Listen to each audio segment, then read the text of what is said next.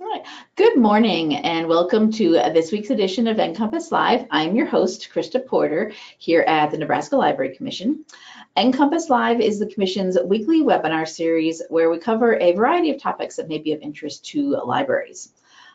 We broadcast the show live every Wednesday morning at 10 a.m. Central Time, but if you're unable to join us on Wednesdays, that's fine. We do record the show, and then it is posted onto our website later for you to watch at your convenience. And I'll show you at the end of today's show where we have all those, where our website is and where all those archives are. Both the live show and the recorded archives are free and open to anyone to watch. So I know today on our registered people who are registered for today's show, we've got people from all across the country and even a couple of people from Canada. Welcome, Canadians. We're happy to have you here. So please do share with your friends, family, neighbors, colleagues, anyone who you think may be interested in any of the topics we have on the show coming up on our schedule or in any of our archives, the history of the show. We do a mixture of things here on NCompass Live, book reviews, interviews, mini training sessions, demos of services and products that we think libraries might be interested. Basically, our only criteria is something for libraries. Here at the Nebraska Library Commission, we are the state agency for libraries, so we do training, consulting, and work with all types of libraries. So you will find things on our show that are for K-12 schools, academics, publics, corrections, museums, anything that's a library we would potentially be involved in. We do have Nebraska Library Commission staff that sometimes do sessions for us here on the show for things that we're doing locally here in Nebraska, but we do bring in guest speakers. And that's what we have on the line with us today. We actually have two people on the line. One has camera and one does not. And we're going to talk about small libraries running code clubs for kids. And we're going to start with Luke Miller, who is from Prenda, who's a company that's doing this with libraries. So I'm just going to let you take it away, Luke, and then when you get to that point, you can introduce Jeannie and what she's been doing here at our O'Neill Public Library here in Nebraska. Yeah. Wow. Thanks, Krista. I'm really excited to be here. For the rest of you out there, guys, Krista is a pro. She knows what she's doing.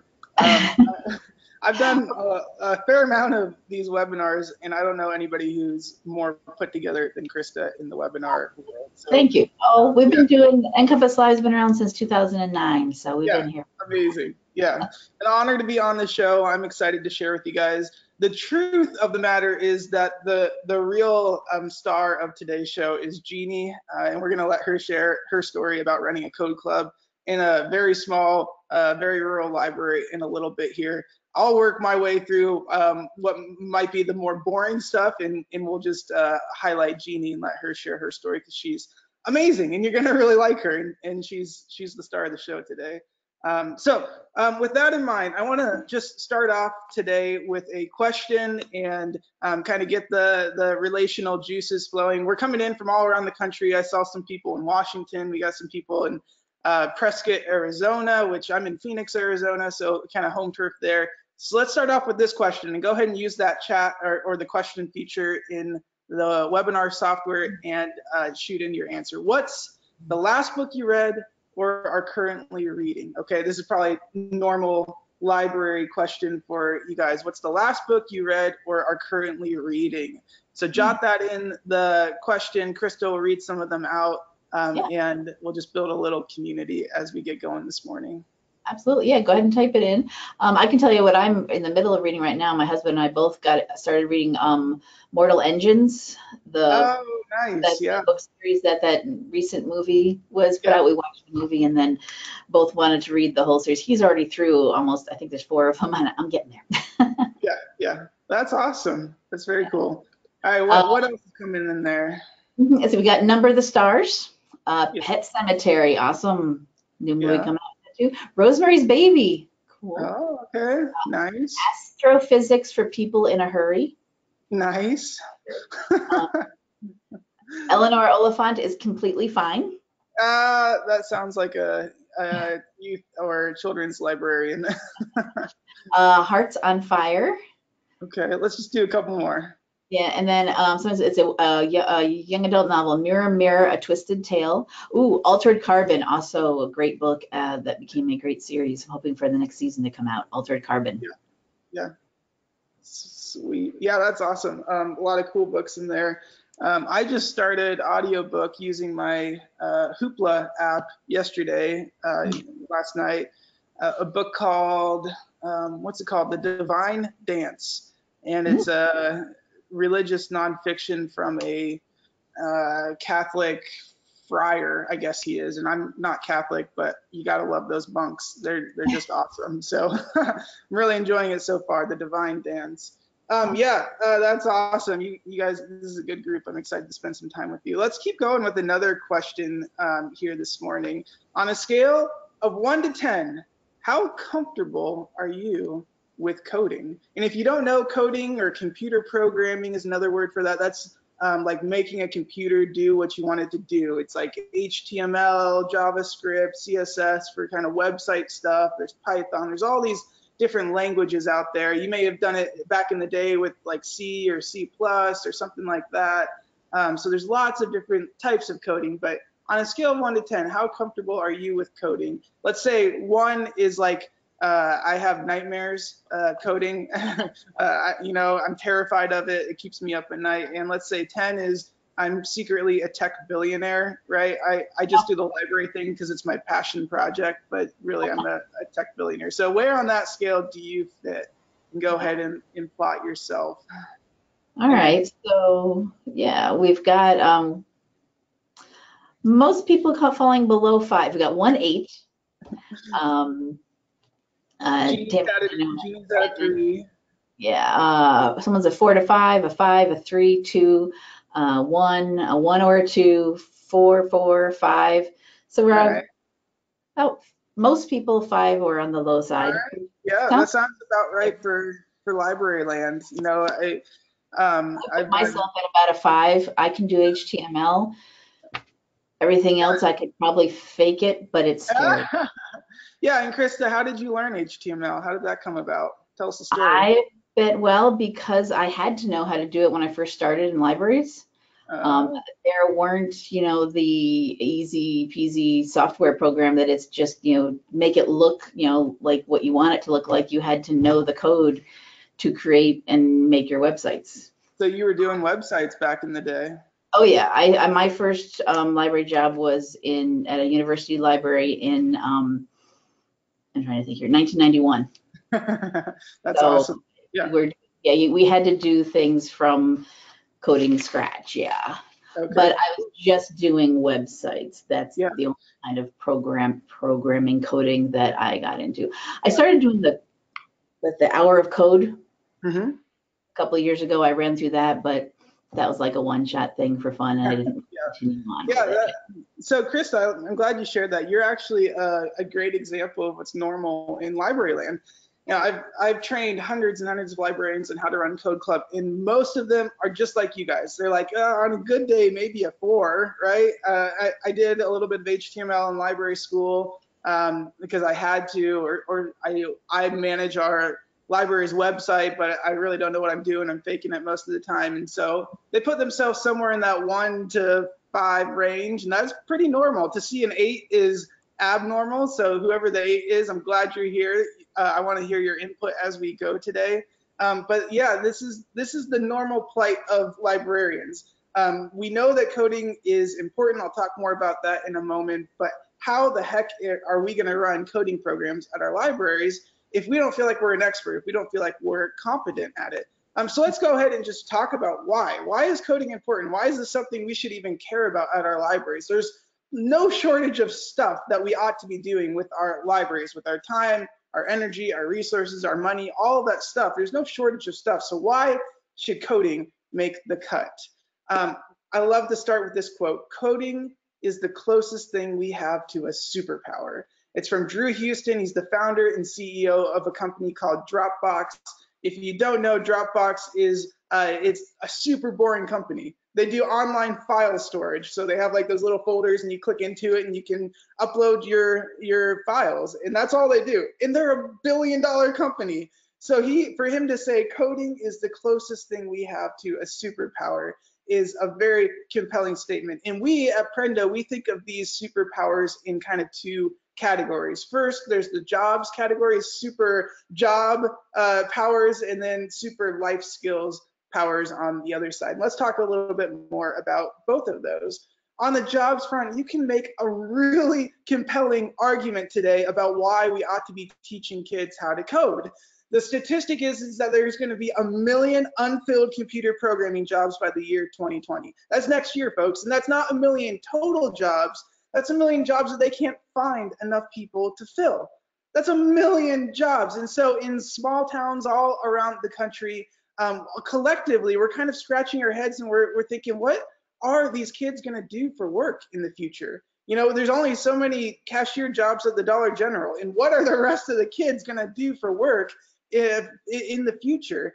And the answer is, if we can teach them how to code, they're going to be guaranteed a good job for the rest of their life. These jobs aren't going away anytime soon. These are high-paying jobs as well. I think the median national salary for an entry-level computer programmer is somewhere in the neighborhood of $75,000 a year. Now, I know you librarians, you make 3 or 4 times that regularly, right? So 75,000 may not seem like a lot to you, but for us normal people, $75,000 a year is a big deal. So these are good, high-paying jobs, and by running a code club, by giving kids the opportunity to learn these skills, you are literally opening up this door that they wouldn't have an opportunity to walk through otherwise. Why wouldn't they have an opportunity to walk through it? Because nobody else is teaching it.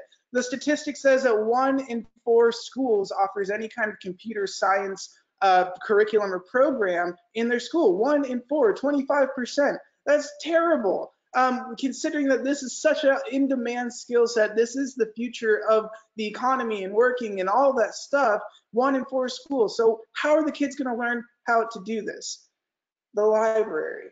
Just like it's always been, the library is stepping up to fill this role where in society where people need to learn skills and get equipped to get the jobs and to improve their life, the library steps in and offers these kinds of programs. And it's happening, and we'll share more about the story that's happening around the country as we go today, but it's a compelling argument.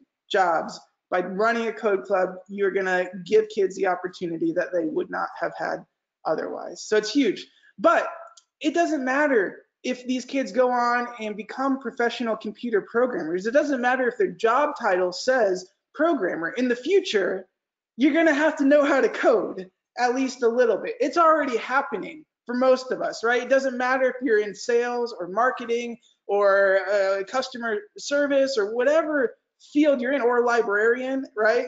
You're going to have to know how to code at least a little bit. You're going to have to interact with code. You're going to have to customize software. You're going to have to get your hands into it and know how code thinks and work through some of these if-then statements if you want to succeed in your job in the future. Doesn't matter what your job title is. This is the way of the future.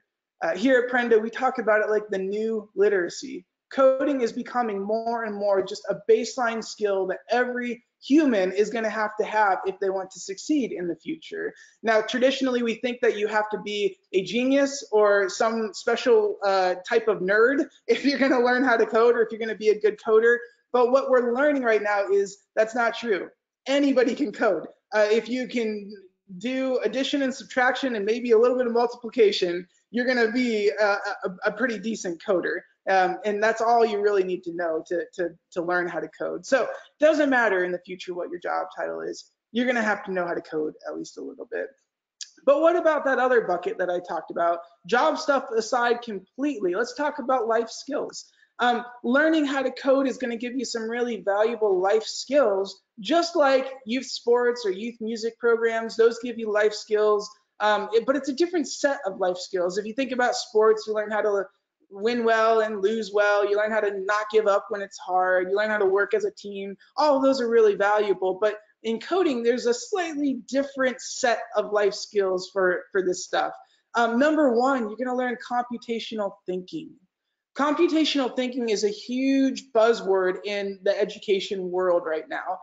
It basically means problem solving, critical thinking, rational thinking, those kinds of things. It means being able to think sequentially from top to bottom in like an order of operations. And this is a life skill that you can apply. I mean, what a life skill just means you can apply it to all different areas of your life, right? So computational thinking, if you obtain this skill, you're going to succeed in tons of different areas in your life. And learning how to code is an amazing way to gain this life skill. Why do you become a better problem solver when you learn how to code? Because you encounter a lot of problems when you're learning how to code. You get stuck every 10 or 15 seconds. And I know Jeannie can attest to that, but that's the normal mode for learning how to code. Getting stuck, like hitting up against that wall, and learning it and working and overcoming that obstacle as you continue to put in effort. Next, life skills. You're gonna be exposed to other STEM subjects. You're gonna be exposed to science and engineering and math, and you're gonna get interested in that stuff just by learning how to code and the nature of what the coding world is like. Additionally, digital literacy. That's just normal, like, computer stuff, clicking, typing, Googling stuff, copying and pasting, all of that stuff. By learning how to code, these kids are gonna be forced in a fun way to level up in their typing skills, to level up in their Googling skills. And it's awesome to give them a fun opportunity to get better at that stuff. Additionally, when you learn how to code, you're learning how to learn. You're actually teaching yourself. In our code clubs, what we're going to teach you in our model as we go throughout our time today is that this is a self-learning environment. You're not there to be the expert. Instead, the kids are teaching themselves how to code. And when they teach themselves how to do something, that they can then apply to the rest of their life. I expect that the kids who are coming up in Code Club today, when they're 60 years old, they decide on a whim. They're like, you know what? I want to learn how to play the cello this year. And so they're like, all right, I know what to do. I'm going to start Googling it. I'm going to watch YouTube videos, or probably at that point in 60 years, it'll be like hologram videos or something like that. And they'll, like, all of a sudden they'll start learning how to play the cello. And in a year, they're going to be pretty proficient at the cello because back in Code Club, they learned how to learn. The maker mentality, that just means that these kids in Code Club, and so much of computer programming is like dreaming up something, using your creativity to, like, dream up something that doesn't exist today, and then making it. You actually go and build it in the software. And a couple rounds of that, a couple rounds of a kid having that idea and bringing it to the real world, it's gonna, like, catch like fire, and they're gonna get so excited about making stuff. They're gonna believe that any idea they have, they can bring to the real world. So I expect that these kids in the future, they're gonna be the ones who are making new inventions. They're the ones who are gonna be starting new businesses and nonprofits and changing the world because they develop this maker mentality in a code club at your library. And then lastly, relationship skills. In an increasingly digital world, any opportunity that we get to put kids in the same physical room, and any opportunity we get for them to, like, look eye to eye and to solve problems together, to collaborate together, is a huge win. We need to give kids these relational opportunities where they can form friendships, solve problems, and collaborate together. And that happens in our code clubs. We call it club for a reason, right? It's not code class, it's not code learning session. It's code club because club indicates that, like, social, communal, fun, optional environment. And in that space, some really amazing things can happen. So it doesn't matter which side of this you get excited about, whether it's the jobs category or the life skills category. Coding in libraries is going to make a serious impact on the kids in your community, like a serious impact. And I think some of the stories that Jeannie might share today will demonstrate that. And it's exciting. So like I said earlier, coding's not just for the super nerdy. Coding's not just for the rich and affluent in the suburbs. Coding is for everybody. It's for small towns, it's for suburbs, it's for urban cores, it's for girls, it's for boys. Every single kid is going to be impacted for good by learning how to code at your library. And that's the why. That's why we do this. That's why Prenda exists. I'll tell just a little bit of our story, and then I'll hand it over to Jeannie and let her tell a little bit of her story. But we started in 2013 here in Mesa, Arizona, just as volunteers at our local library, at the Mesa Main Library, which is just a couple minutes from here. And we started as like we had young kids like 8, 9 years old, and we said, hey, what if we taught our kids how to code? We know we want them to learn how to code, but what if we invited the neighborhood kids to come too? And so we went to the library and said, hey, we want to start this like coding thing. Can we use some space? And they said, sure. And they like led us upstairs to this room in the back corner. I think every library has one of these rooms. It kind of has that weird smell, you know, that some of these library rooms can have. But they said, here, use this room in the back corner upstairs, out of the way, and do your coding thing, whatever coding is, right? And so we started it, and all these kids started coming, and we did everything wrong at first, as you can imagine, but eventually we started to figure it out, and it blew up. We had 40, 50, 60 kids coming every week to learn how to code in our public library, and we were just volunteering at that time. All of a sudden, we had all these other librarians from the area start to like call us up and come over to our code club and say, hey, Luke, Kelly, guys, you want to come and like run a code club at our library? And we were like, yeah, that'd be great, except we have day jobs and we're just doing this like for fun as volunteers. How about you go run a code club? And that's when we started to learn the psyche of librarians. And the librarians were like, yeah, no. No way. I'm not going to run a code club. I don't know how to code. You're crazy if you think I'm going to run a code club. So we decided, okay, we began to understand the mission, we began to understand the impact, and we got super passionate about making a difference on kids around the country. And so we said, all right, what do we need to do to enable any old librarian to run a code club in their library? And that's when we started to do the training stuff that we do. And we have this whole training program. It's really fun and powerful. We wrote some really simple software that will lead the kids through a learning journey. And so we have the software component, and then we just do a lot of coaching. And we spun it up. We got a couple big grants from the Arizona State Library, the Utah State Library back in 2015 or 2016. And that's when we decided, okay, we're doing this. We quit our day jobs and we're doing it now. And we're still small and scrappy and finding our way, but we're making an impact. And I think at this point we're in like over 200 libraries around the country. We've trained over 500 librarians on how to run code clubs. We've had over 15,000 kids come through the program. So we're at a point where the model, it works. Where I'm confident the model works. We're adding new libraries all the time, and the model works. It actually enables any library to run a code club. Now I'm going to teach you the model today, and if you're so inclined at the end of today, you will actually be empowered to go and start your own code club on your own. So that's something to look forward to. Let's see, anything else about the Prenda story? Oh, I'll share one thing, and I'll share more about it a little bit later. But last year in 2018, we won a grant from IMLS that we called Code Club in Small and Rural Libraries. Real like catchy name, right? So Code Club in Small and Rural Libraries, it was basically a grant to run code clubs in 50 of the smallest and most rural libraries in the country. So we had 50 spots. We had over 350 applicants who were interested in this. We could only take 50. We're partnered with North Dakota State Library on it, and Linda Braun is on our team, if you know her. Crystal Martin's on our team. She's an academic.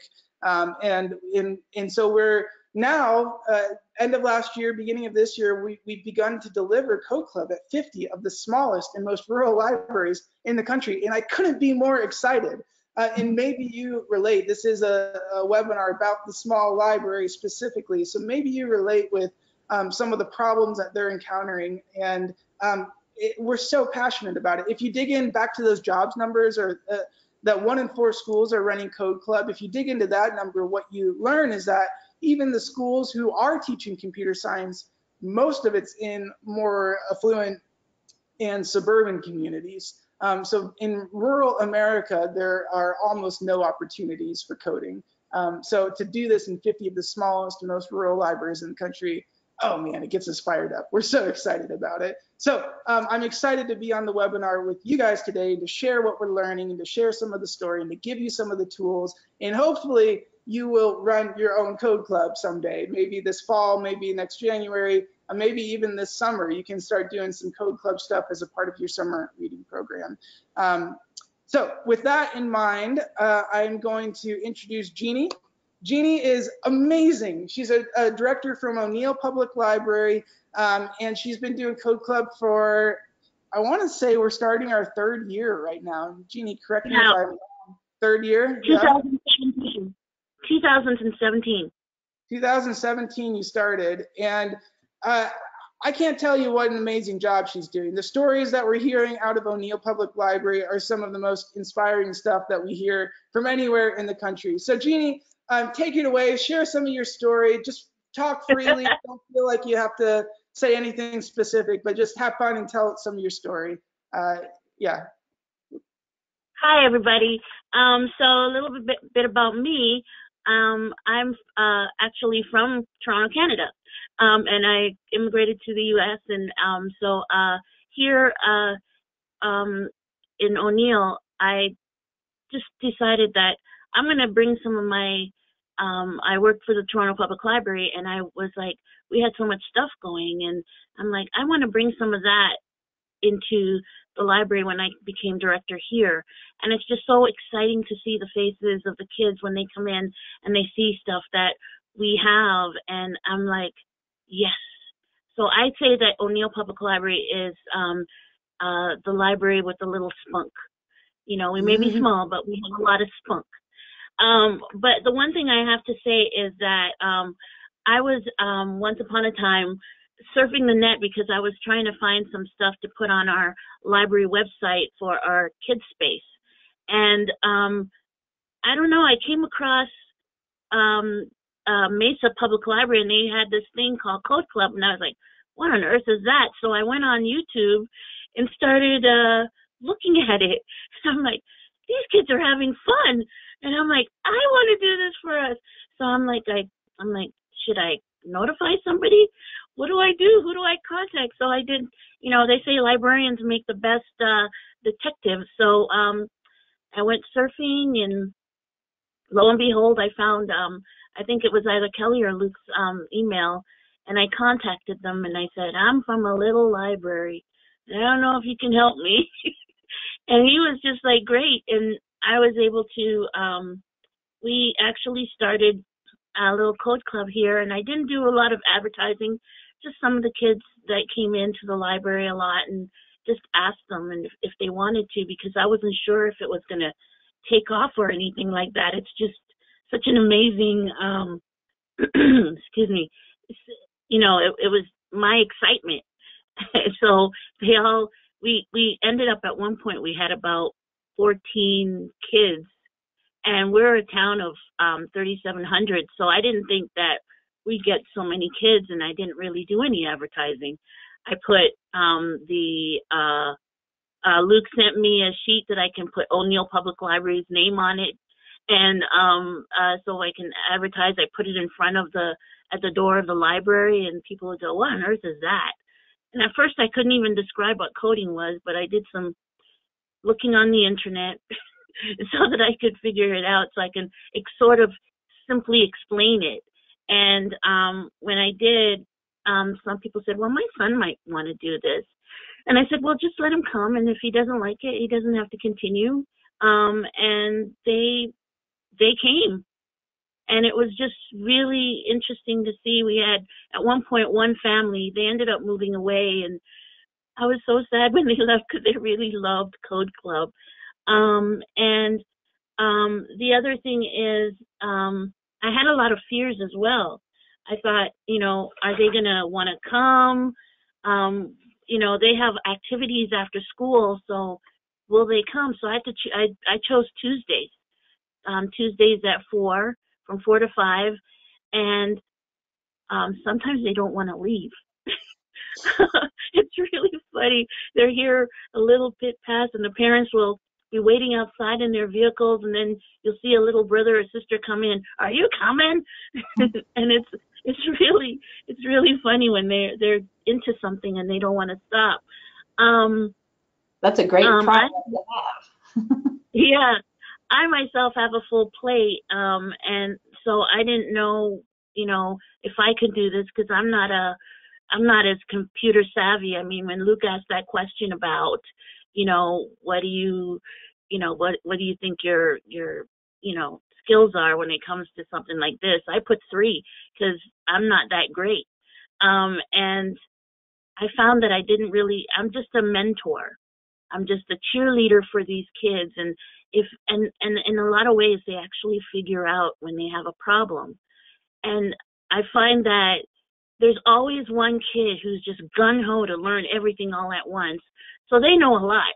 So I have like about 3 of those kids that they know a lot of stuff. So if something happens, I'll go, why don't you ask, and I'll choose one of them, and they'll come over and help. And the thing that I love about Code Club is now they're like a little clique. And I find that the kids that are in Code Club, we have some homeschoolers because we have people that homeschool here. And we have some kids that are going to public school or the Catholic school, and they normally would not meet in circumstances, but they're meeting in Code Club and they're forming friendships. I'm finding that now we have like even one child that had been coming to Code Club for the last year, and we had 2 new recruits that came, and now the parents are carpooling. So he's now met these other 2 boys, and now they're friends. They normally would not have met, and it's just the most amazing thing to see. And what I do is when they accomplish something, like they've gone to another level, I always go, that is so awesome, and we all celebrate, and it's just, we find it really exciting. Well, I get excited, and then they love it, and so I'm just like, this is so amazing. I don't have time to learn all the programs with the kids, but because they all go through the same thing all the time, after a little while you figure out, oh, you don't do that. Maybe you can do this instead. And that's all I do. Or I talk them through it and say, well, what do you think? Let's try something else. And then you'll find that they sort of figure it out themselves anyway. And some of these programs, I mean, these kids are, I have some kids that are creating websites now. And it's really awesome. I mean, I have a 13-year-old, he's doing websites. And the one other thing that I must tell you that's really awesome is we have some girls, and the girls love it. And I mean, they're excited and they come back. I mean, they're, this one little girl, her apps are pink and they do, she's got all the girly stuff down, but I mean, she is kicking butt, and I actually ask her for stuff and she's telling me things, and it's just really, really, really awesome. My oldest child that's in the program, young lady, she's 16 going on 17. I mean, that is, she's still interested. And she comes, and she's not, I mean, she even has a job. She comes when she has a day off. She just got a job this year, and she comes when, but she's still showing up, and she loves it. She calls me, and if she can't make it one day on a Tuesday, she called me yesterday morning. She goes, I can't make it for Code Club today, but I don't know what's going to be happening next week. And I think that's just so cool. I mean, she feels responsible to call to say, I'm not coming. And it's just amazing. Now, I have what I can say is that through Prenda, Luke talked about training, and training is just great to be able to have those tools.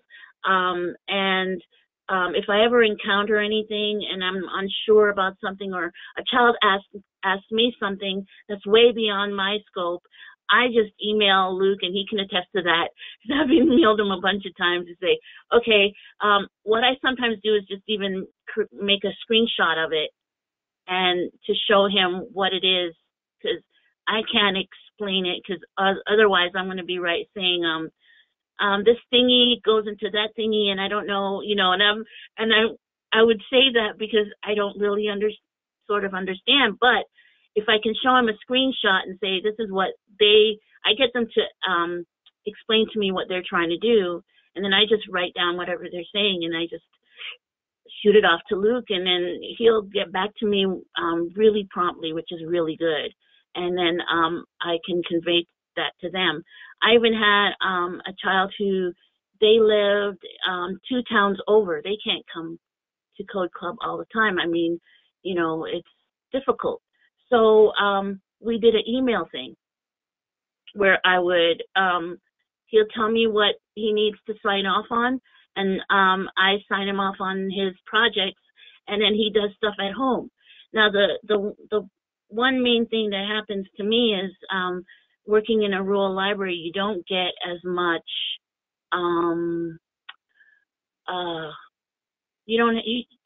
the internet speed is pretty slow. I think ours is 15. So if you live in a large city, oh my gosh, you don't know how wonderful it is for you. Because we are slow. So that's the one huge negative that we have, because they're working on something and then the internet cuts out and it says you're not connected. So we have to wait for it to reconnect, and then they start again. And God bless them. They still trooper on. They stay, and because sometimes I have to sign them off if they've gone to another level, and I'm like, oh no. And I said, well, next week when you come in, I'll sign you off on that. So we have kids that are so amazing. They go home and they will work on stuff at home. And then the next week when they come in, they'll go, Jeannie, could you sign me off on this? And I'll go, okay. And if they do something and they want to show me, they're excited about showing me what they've created. And I'm like, oh my goodness. You have to be, very positive for them.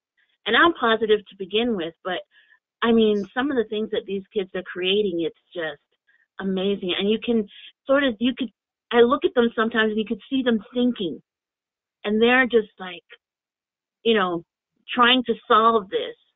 And when they do get it, it's the smiles on their faces, and they're just so excited when they leave, and I'm excited for them. But the thing is just the one huge drawback is when the Wi-Fi disconnects, because we have these computers and the laptops that we use. One of the reasons why I didn't really advertise too much is because I only have 6 laptops.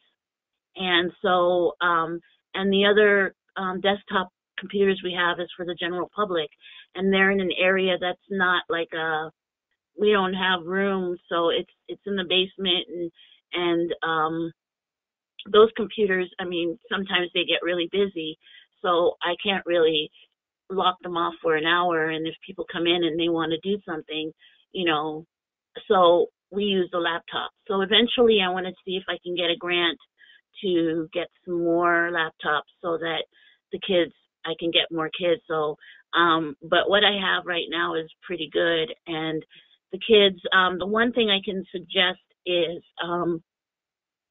when you do sign up the kids for Code Club, just make sure I created my own little form where I have their name, the username that they use, their I guess it will ask for their parents' email, and as well passwords. Because the thing is, they have to sign up for Scratch, or if they do sign up for something, sometimes they forget, especially in the beginning. They all forget what their password is, and you're forever going back and changing it for Code Club. So that's one way to do it, and I have that in a binder. So if they come to me and they go, "What's my password again?" I can give it to them, and then they have access to that. So for me, I just love the idea of what Prenda has done for the library, and what, I believe in their cause and Code Club, and that's why I'm doing this, because I think that I want to know that one of the kids in my program is going to be a billionaire. So I'm just looking forward to that. I'm just really excited, and I love what this stands for, and what, because I know that coding, I asked one of my kids, I said, do you do something like this at school? And he goes, well, we did it for 1 hour, and that was it. We just touched on it, and that was it. And I was like, wow.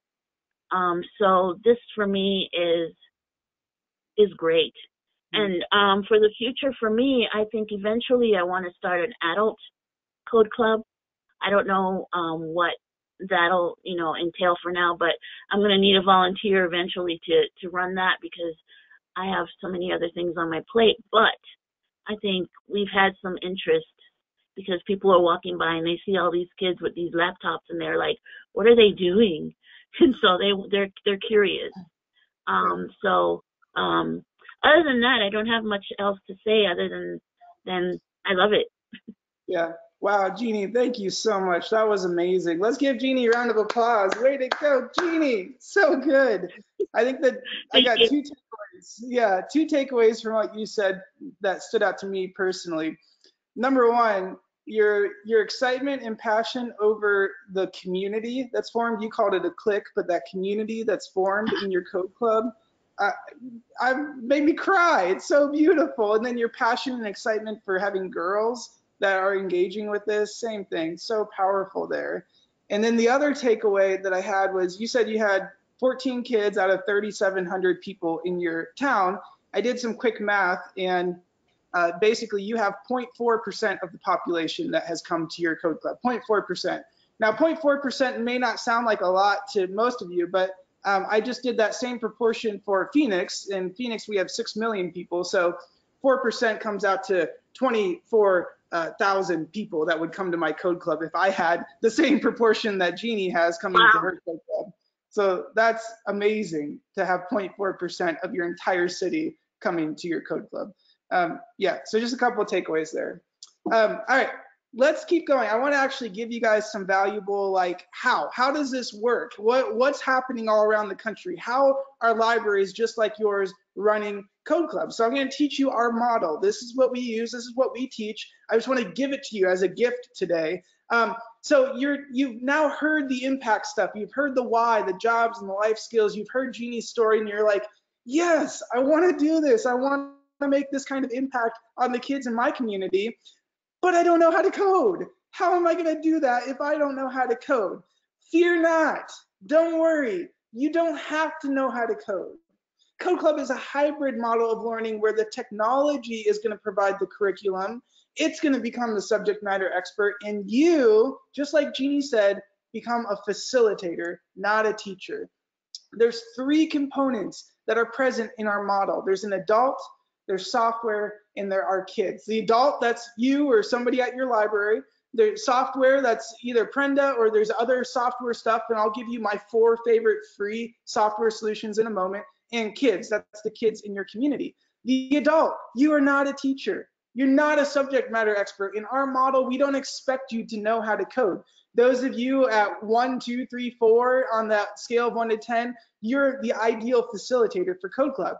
Instead of being a teacher, we need you to be 3 things. And you actually heard Jeannie say this. Number 1, we need you to be a cheerleader. These are the ones who create the right emotional environment for Code Club to happen. That happens by doing high fives and fist bumps. That happens by looking over their shoulder and saying, holy smokes, that's amazing. How did you build that thing? That's so cool. Way to go. You cheerlead them on. Additionally, you're a mentor. Mentors are the ones that when we're frustrated and we want to throw in the towel, they say, stick in there. I believe in you. You got this. And then finally, you're a facilitator. Facilitators point people in the right direction. They say things like, I don't know the answer to that question. Did you try Googling it? I don't know. Did you ask a friend? Oh, you heard Jeannie say a lot of this stuff already, and this is part of the reason why she is an all-star facilitator, because she knows what she's doing. Those are the 3 things: cheerleader, mentor, and facilitator. And so my question is, how much coding expertise is required to be a great cheerleader, mentor, and facilitator? And the answer is none. You don't have to know JavaScript to tell somebody to Google it. You don't have to know JavaScript or Python to give a high five. You, as librarians, have everything you need to succeed in this model. I got this in an email back a couple months ago from a librarian, and she said, it struck me that being a Code Club facilitator is similar to being a librarian. Oh, that's interesting. I don't need to be an expert on tractor repair, the history of China, or cake decorating in order to help someone learn about those things. So Yeah, and I was going to say that from your previous slide there, Luke, that you're talking about, that's exactly what Jeannie was saying. Librarians, we don't know everything. People think we know everything. We don't know everything. We just know how to find out things. That's and it. like you said, be an investigator, be a detective, and Yeah, that's I what. love that you said that at the beginning. Or Jeannie said that, the expert detective. Yeah, that's great. Yeah, so that's what we need you to be, a librarian, and if you can do that, you're gonna be able to succeed in this model. And I already answered this question, so don't feel like you have to chat that in. All right, so you can choose. Oh, go ahead. What was that? The answer is 0. 0, zips, none, zilch, nada, all that stuff. All right, so now we've talked about your role in all this. So I need to teach you one more thing. And once I teach you this, you will know everything that you are supposed to do to run an effective code club. What do I do when they get stuck? If you don't know the answer, you can't just tell them the answer. So how are you going to get them unstuck? Well, we've developed a 3-step process, and every time somebody gets stuck, I want you to use this 3-step process, okay? 3-step process. I want you to imagine that you're in code club and a girl over on the other side of the room raises her hand because she's stuck, and you go over it and she says, hey, can you help me with this JavaScript question? The first thing I want you to ask her is, okay, what have you tried so far? We start here because kids are trained to raise their hand as soon as they get stuck, and they expect you to come over and tell them the answer. That doesn't happen in Code Club. There are no easy answers in Code Club. This is a place where the kids need to wrestle with it and struggle with it before they come to the solution. So if they can't demonstrate that they've already been wrestling with it, then I would just say to the student, hey, go ahead and work on it on your own for a couple minutes, and if you're still stuck, raise your hand and I'll come and help you at that point. So let's imagine that she tries it on her own and she's still stuck. Now, the truth is, trying it on her own will solve the problem 80% of the time. As soon as she puts in 2 ounces of her own effort, she's gonna figure it out. But let's imagine that she doesn't, and then you can move on to step number 2, and that is, who else have you asked? Just like Jeannie said, we're going to lean on the collective expertise of the entire community and get their peers to solve their problems for them. This is how the real world works. This is how collaboration happens in the real world. And we're just going to train them that this is how it works in Code Club too. Let's imagine that that doesn't solve the problem, even though most of the time it will. But let's imagine it doesn't. You can move on to step number 3, which is simply, let's figure this out together. Let's figure this out together. Doesn't mean you tell them the answer. Doesn't mean you hijack their mouse and keyboard. Basically, it means you get to model steps number 1 and steps number 2. You get to model rereading the instructions. You get to model clicking around and getting it wrong and not giving up. You get to model asking somebody else for help and explaining your problem and listening to their solution.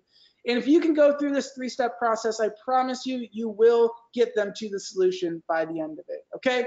So that's the adult. Let's keep going. Let's talk about the software. The software becomes the subject matter expert. It's what leads the learning journey. It's got the curriculum that will take the kids from not knowing anything about coding to being able to create apps, websites, video games, animations, all of that stuff. It's got project opportunities in there. And the software is what we used to think that the adult needed to do. But in this model, the software does it and you don't have to.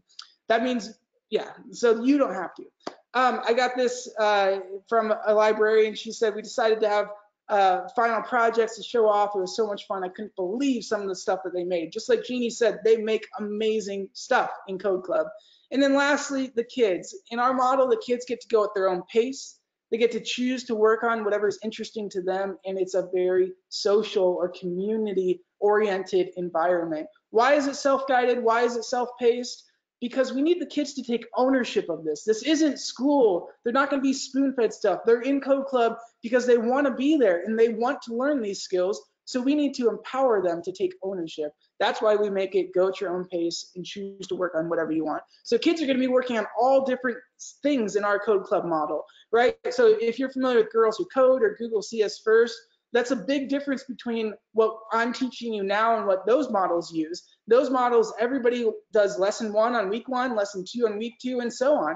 In our model, everybody fans out and goes in different directions and works on whatever is interesting to them. And this is actually a more dynamic and fun and engaging environment.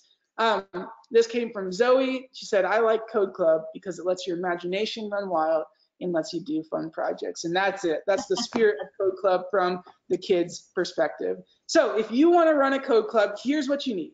A facilitator, an adult. They don't need to know how to code. They just have to be able to form that connection with the kids and be a cheerleader. Somebody like Jeannie, right? You need space, somewhere where you can actually run this Code Club. And then you need infrastructure. That's computers, that's Wi-Fi, that kind of thing. And if you have those three things, you don't have to have a lot of computers. You don't have to have a lot of Wi-Fi. You don't have to have a lot of space. As long as you have the minimum stuff, you can run a Code Club. So does your library have someone who could facilitate? Do you have space? And do you have computers? If so, I want you to write "boom baby" in the Q&A. All right, boom baby. Let us know. All right. So it works in small and rural libraries, just as I summarize and conclude today's thing. It works. We're doing it in small libraries all across the country. Here are some of our stats. I shouted this stuff out earlier, but you can see where we have a presence. And it's work. Most of these are small and rural libraries. Here are some Facebook posts. We have a private Facebook group just for facilitators, and these posts all came from small and rural libraries. So here's one in, I forget where they're at, Alva, I forget. Anyway, so yeah, well, look at the kids in this small library. They're doing Code Club. This woman, Code Club starts in 40 minutes. I'm nervous. You know, that's something you guys can all relate to. Here in Marshall County Library, they had 21 kids show up to their first meeting. Here are kids in New Hampshire, in Jaffrey, New Hampshire, who are doing coding in a small and rural library. Again, same thing here. Here's just a collage of coding happening in libraries just like yours around the country. Okay, a couple free resources. My favorite free coding websites, code.org. You might want to just jot these down. Code.org, AppLab, Scratch, and Khan Academy. All these are free. They all have tutorials and activities. Code.org is like Hour of Code stuff. AppLab teaches you how to make apps for your phone. Scratch is just a great platform for animations and games. Khan Academy has curriculum for JavaScript, HTML, and a lot of other things. So jot those down if you want to utilize those. These, if you're not going to use Prenda and you're just going to do a DIY program, lean on these heavily. These are going to be a lifesaver for you. And then I've got a blog post here with the comprehensive list of Learn to Code websites, and there's 30 others in that blog post that you can check Jeannie out. was mentioning wanting to do an adult version. Khan Academy would be a good place to go to for that, because it definitely has, I've used it before for things. It has a range of courses for all ages, but a lot, Scratch, obviously you can tell from the little kitty there, it's geared towards kids and teens, but Khan Academy have a lot of those classes for putting your adults into. Yeah, totally. I say this all the time to people running adult code clubs, and we do have adult code clubs running around the country. And that's, tell the adults, get over themselves and get in Scratch, because you're going to learn, it's the same curriculum to teach you. So just get over yourself and learn how to code. And most adults are pretty cool with that. They don't seem to mind. I've got a free training course that takes everything that we've talked about today and goes much, much deeper. You can check that out. It's just free. If you want to learn more about how to do this, if you're not feeling confident yet, sign up for it. It's free, no strings attached. Learn everything you need to run your own code club. Prenda.co/code-club-course. So check that out. All right, we've got 3 minutes, so let's open it up for well, yeah, if anybody has any questions, you go ahead and type in your questions into the question section. We did have someone saying Khan Academy is awesome. And I think she said Oklahoma. That first one might have been from Oklahoma. Someone recognized, or one of those libraries that you were sharing. Yeah, is it? I'm trying to remember if it's Altus Public Library or something like that. Yeah. Yes. Yep. You said it was. Yeah.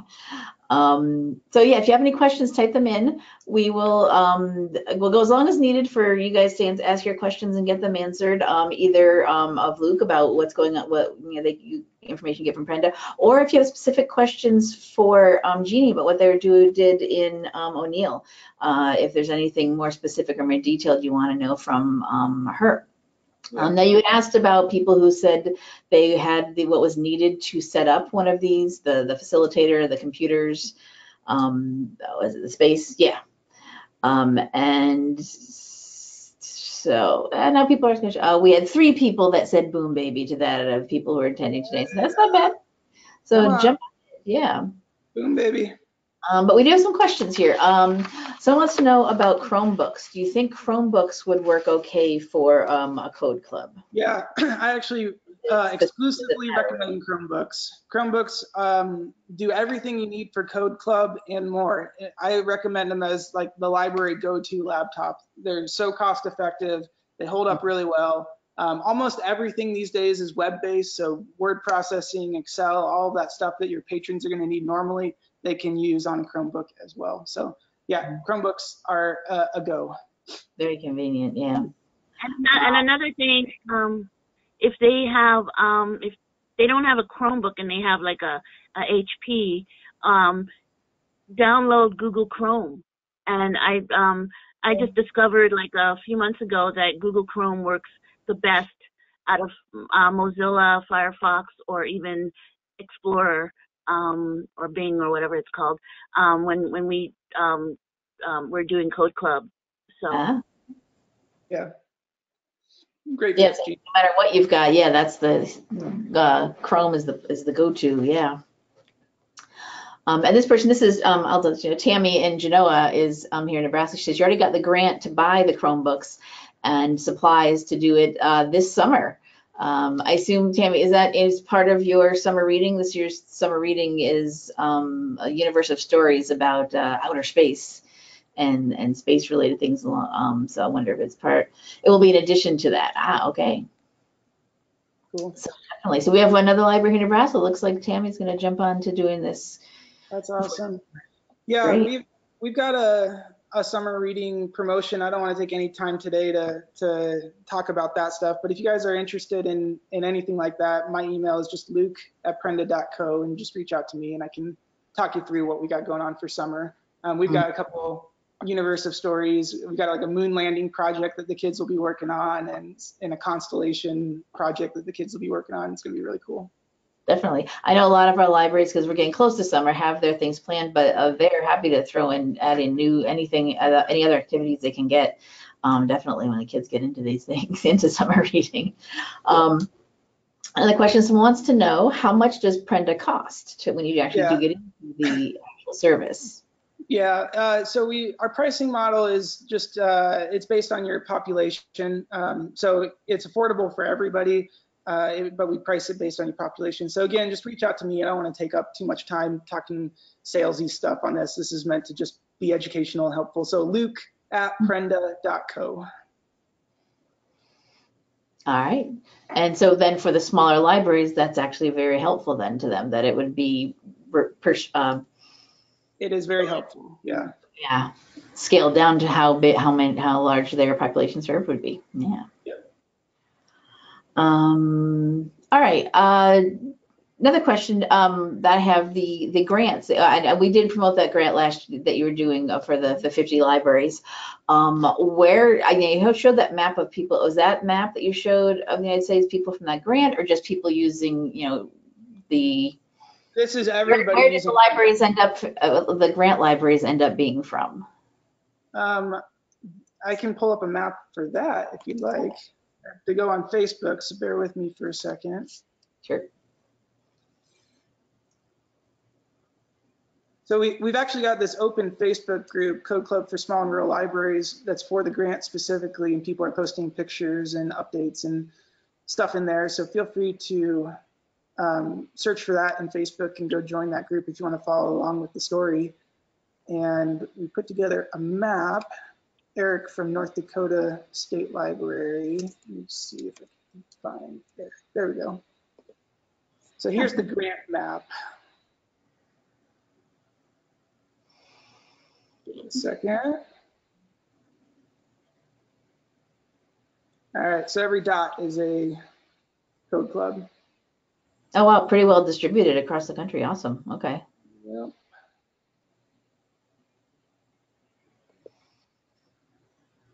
Wilson Public Library. Looks like they're our Nebraska representative. Awesome. And I was going to see if they're,